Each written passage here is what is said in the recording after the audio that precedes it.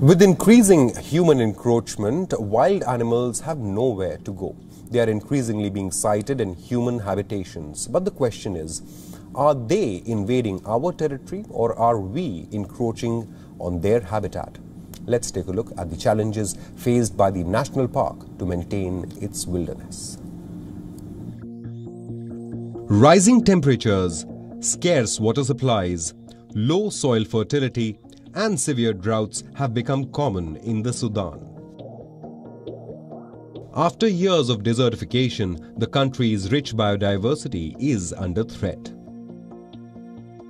Dinder National Park enjoys the richest wildlife in the Sudan.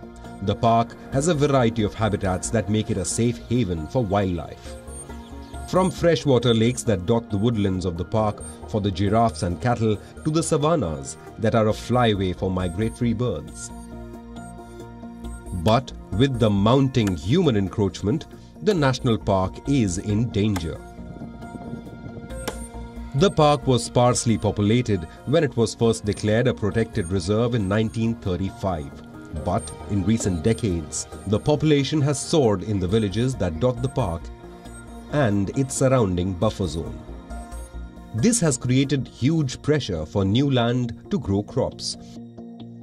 And as cattle herders' traditional grazing lands have been ploughed up, they in turn have increasingly encroached on the park in search of pasture. In regards to our demands, we want to be allowed to cultivate mechanically, as it would be really good for us. Traditional agriculture is difficult and useless. I have a family of more than 20 members, therefore traditional agriculture makes my situation very difficult. Human encroachment disturbs the park's wildlife in other ways too. Hungry villagers often harvest wild honey from the park's woods. They light fires to create smoke to ward off the bees. All of this in breach of park rules. As a result of which, the rangers patrol the rugged terrain in search of violators, who can face hefty fines or up to 6 months in prison depending on the offence.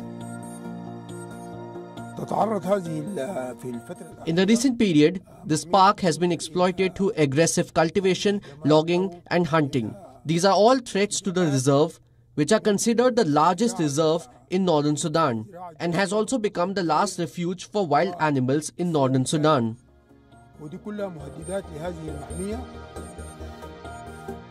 Over 1 million species are at risk of extinction. Dozens of countries are pushing to protect the planet's land and water, like the residents of the nearby villages to Dinder National Park. The wildlife of the park has become a victim of the city's uncontrollable growth. The lack of planning has led to human encroachment onto the protected area, endangering the well-being of wildlife, with an invasion by domestic pollution and exploitation through excessive hunting. Bureau Report, WION World is One.